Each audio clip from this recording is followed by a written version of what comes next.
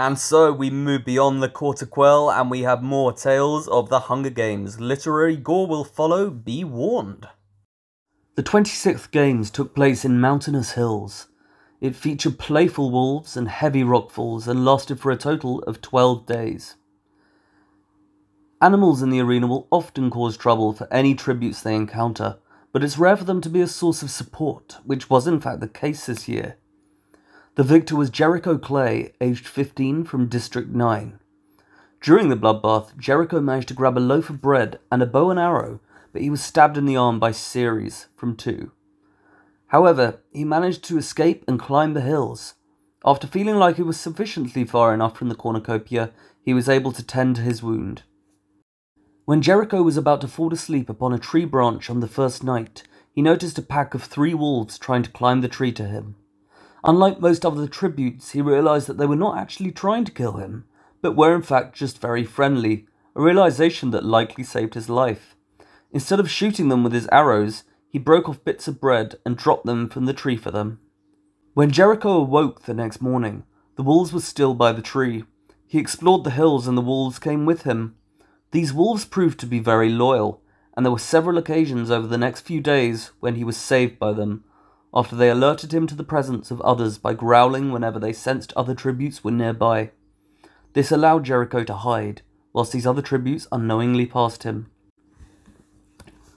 One evening, the wolves brought Jericho a spear that had been left by a tribute who had attacked another pack of wolves. He used the spear to kill a turkey, and after cooking it over an open fire, he gave some of the meat to the wolves as well. As Jericho slept, the wolves continued guarding him and alerting him to any danger. One night, rockfalls were triggered near to where Jericho slept. He managed to climb a tree, but unfortunately one of the wolves was killed by a falling rock. These rockfalls killed Edison from 3 and Citrona from 11, and led Jericho to abandon his base and move inwards towards the cornucopia. The next day, further rockfalls were triggered, which killed 2 of the remaining 4 tributes. However, as Jericho was far enough from the perimeter, he was not affected and realized that he would have the final fight with Ceres. Jericho had become attached to the wolves and ordered them to stay where he left them, so that they were not hurt by Ceres. But little did he know that at the time they were following him back to the cornucopia. Once the 2 boys met, Ceres got the upper hand and stabbed Jericho in the stomach, but as Ceres was about to slit Jericho's throat, the wolves jumped from behind and attacked Ceres by continually biting his neck, which eventually killed him. As Jericho lay in pain, the wolves waited with him until the hovercraft arrived. Upon winning, Jericho was nicknamed the Wolf Whisperer by the capital, and requested to adopt the 2 surviving wolves and take them back to District 9. This request was ultimately approved by the capital, and he lived in Victor's village with his wolves. The 27th Games took place in rocky caves. They became notorious for featuring flesh-eating beetles and also cave collapses. The games lasted for 8 days in total.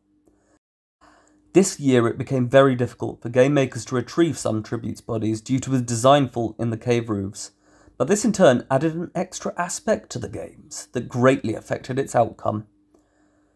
The victor was Farrell McCain, aged 16, from District 4.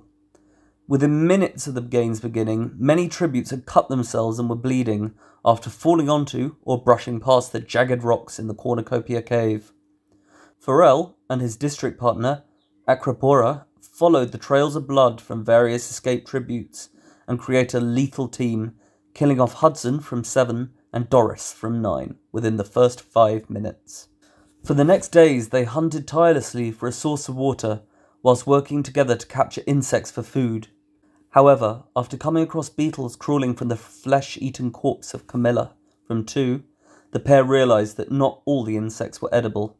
Soon, they also came to realise that the only water in the games had been bottled water in the cornucopia, which had been very swiftly snatched up after the games had begun. Over the following days, Farrell and Acropora also encountered several tributes who appeared to have become insane with thirst, and so they rather easily killed these tributes. By doing this, it raised their chances of winning, and they started to be sent water bottles and food from sponsors. One morning, as Farrell and Acropora were roaming into an uncharted section of the caves, they came across the career pack, who was sleeping in the middle of a small cave.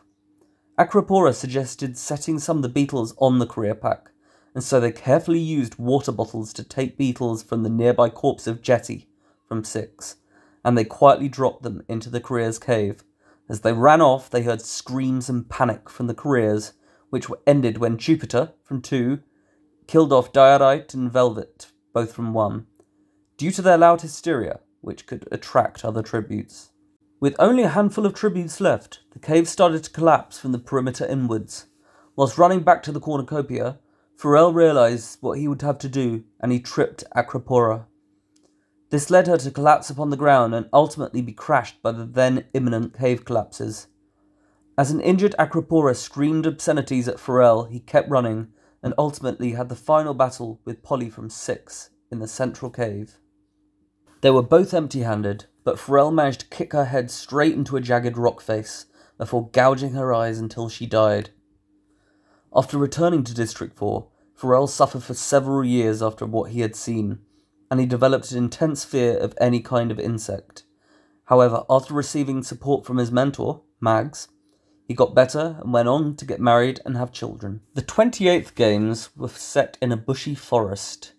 They featured some deadly wild boars and also a roaming wildfire, and they lasted for a total of 11 days. In a reversal of tradition, this year's strongest alliance was not that of the career districts, but instead belonged to the outlying districts. It is often thought that one of this outlying group could have won if they were not in such a difficult arena. This year's victor was Cobalt Townsend, aged 18, from District 1. During the bloodbath, the only careers to make it out alive were Cobalt and Lucifer from 2, after Garnet from 1 and Cassia from 2 were beaten senseless by the very muscular Wisterian from 11. Lucifer managed to shoot some of the outlying pack with arrows, but only Angelica from 10 was killed by him here, whilst Cobalt grabbed some bread and water before the pair escaped. Cobalt and Lucifer hid within the outskirts of the arena and killed wild boars for food. After several days, they skirted the perimeter and eventually found the outlying pack, who they decided to hide near. Inspired by the start of the previous year's games, they cut themselves and made a trail of their own blood which led to the outlying pack. This plan succeeded in attracting wild boars who savaged the outlying pack that night. The ongoing chaos also triggered an argument amongst this group, who turned on each other and left only Wisterian and Honeysuckle, both from 11, to be alive.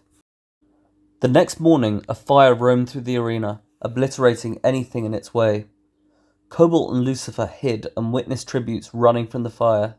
Therefore they started trapping tributes between themselves and the fire, which allowed them to kill more and more of the surviving tributes.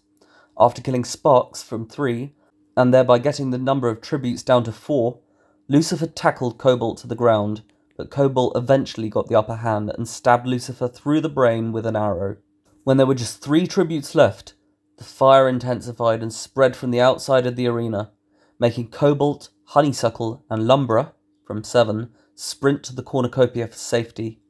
Once they made it back, both Honeysuckle and Lumbra attacked Cobalt, but he successfully fought them off by using his arrows to stab them, and he emerged victorious.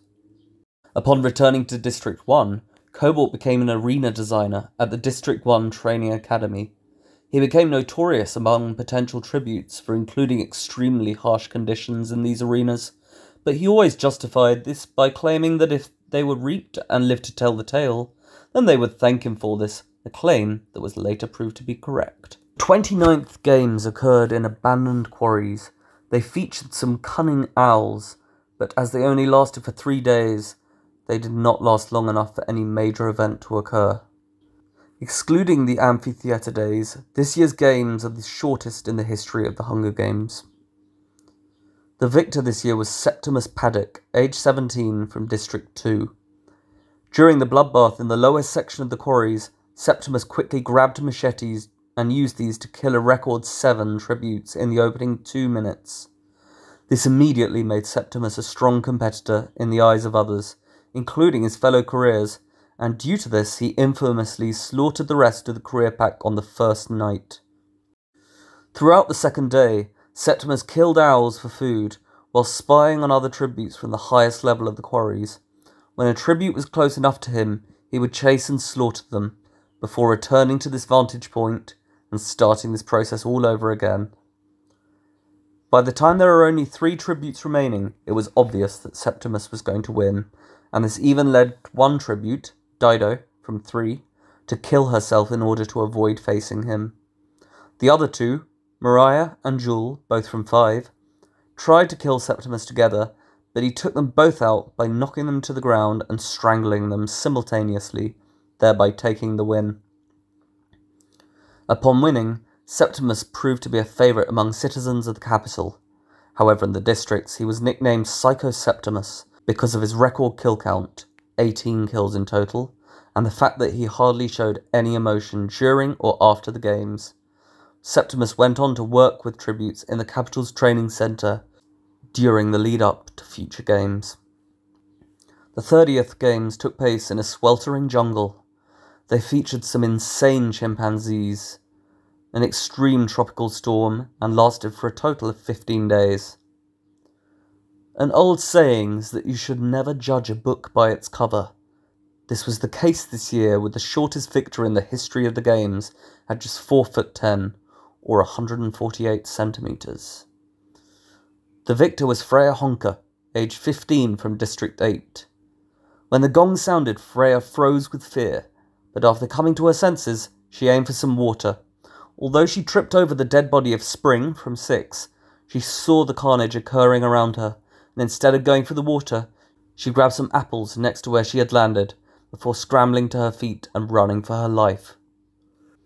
Freya spent the first few days walking as far as possible from the career pack, who had set up camp in the cornucopia. Like many other tributes, she was affected by the intense heat, searching for water along the way, but to no avail. In a rare move for the games, each tribute was allocated a bottle of water on the 3rd day, which was placed in the cornucopia. Although Freya was extremely tempted by this, she knew that this would almost certainly lead to death at the hands of the careers. She was right, with 7 tributes being slaughtered whilst trying to grab their water, and only one tribute, Jerome, from 3, actually managing to get out the cornucopia alive and with his water. After starting to experience grave symptoms of dehydration after several days without water, Freya came across Jerome and spotted his bottle of water. She waited for the right moment to steal it, and luckily for her, he was attacked by a screaming chimpanzee. As he tried to defend himself, Freya spotted the bottle that Jerome had accidentally kicked in her direction whilst he was being clobbered by the chimp. She grabbed the water and sprinted in another direction. After many surviving tributes were still going insane from thirst, a tropical storm was triggered by the game makers in order to give these dehydrated tributes a chance of survival. Being deft in the use of materials, Freya used the branches from different trees in order to create a makeshift shelter. The storm also allowed fruit to flourish, which allowed her to eat. One evening, Roster, from 12, begged to be let into Freya's shelter in exchange for his spear. She accepted, and Roster shared lots of information with her, such as the careers having turned on each other after their supplies had been blown up by Solaris from 5, and the fact that there were only a maximum of 5 tributes remaining. Whilst Roster slept, Freya now realised that there was a chance that she could actually win, and so she killed Roster with the spear. The next morning, Freya tracked where the chimpanzees were resting, whilst being careful not to alert their attention to her location. Eventually, the 2 remaining careers, Remus and Cleo, from 2, found Freya and chased her through the jungle, but she deliberately ran near the chimpanzee's lair. At first, the chimpanzees hunted her, but then saw the much larger tributes that were chasing her. They immediately turned and went for these career tributes instead. Despite managing to slay 1 chimpanzee each, Remus and Cleo were no match for the whole troop, with the chimpanzees squashing them to the ground and leaving Freya to escape to victory. After winning, Freya returned to District 8 and opted to live a quiet life, where she rarely left the victor's village.